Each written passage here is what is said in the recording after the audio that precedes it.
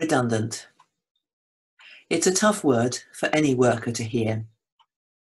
The job they have held is no longer there. The income that has put food on the table and taken the children on outings is disappearing. And as our economy shrinks, people are facing redundancy in increasing numbers. Here in the circuit, we have not been immune to this. Many of you will already know that Nexus, our cafe in Central Hall, has had to close for the moment, and its workers are being made redundant. This is how we hope to weather the storm, so that we can recreate the jobs and reopen the cafe when the situation picks up again. It looks as though many people are going to struggle with employment issues over the autumn and the winter. And as churches, we respond to that as best as we can. Deprivation and poverty are horrible. So we need to pray for people who are out of work. We need to keep up our support for food banks and other projects. Yet we may feel helpless, really, in the face of these levels of unemployment. What can we do as a church? We can't really create jobs, or at least only a very few. But as I listen to people telling their stories, it's often the sense of being undervalued that really hurts. So often we begin a conversation with someone by asking, "What do you do?" It's hard to reply, "I'm between jobs at the moment," or "I'm looking for work," because many people feel that the value of their contribution to society is directly related to their paid employment. As a church, as the people of God, a big part of our response to this pressure is to remind ourselves and others what really matters about human beings, where our true value lies. Jesus told a story about work and workers. There was a rich man with a vineyard, and at harvest time he needed extra hands. So he went to the town marketplace early in the morning, where people were waiting and hoping to find a day's work. "Come and work for me," he said, and promised them fair pay. He did the same mid-morning and dinner time, afternoon, and even late in the afternoon, just an hour before sunset.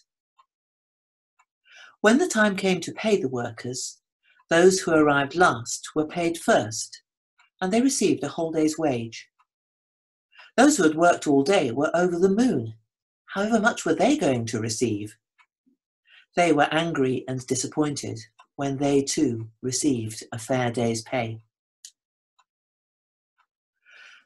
Jesus' story can be understood in many ways, but for me, one of the really important things is that Jesus tells us to value everyone equally, no matter how much work they are able to do in the course of a day. The story offers a different perspective on what really matters, and insists that the real value in life comes from who we are as children of God, irrespective of what amount or what sort of work we are able to do in the day. So what can we do as a church? We can tell people, loud and clear, that God values them and loves them. All of us are precious in God's sight, and nothing can take that away from any of us.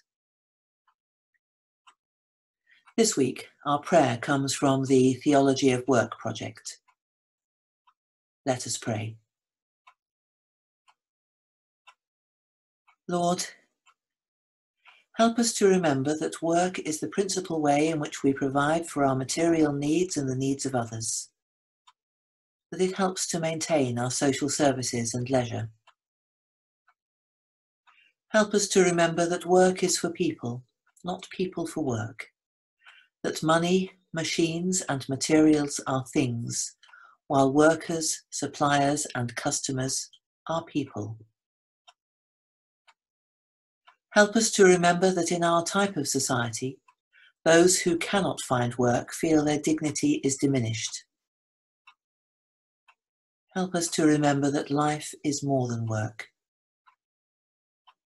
So let us pray for those who seek work but cannot find it, for those who overwork and neglect others, for those who should work but avoid it, for those who do work but resent it, for those who exploit work and demean it.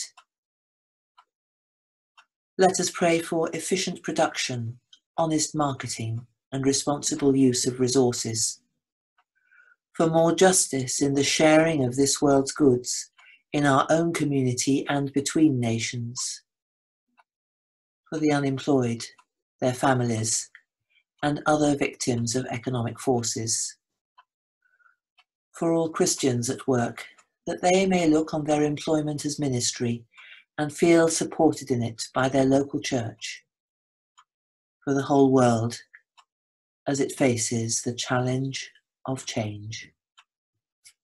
Amen.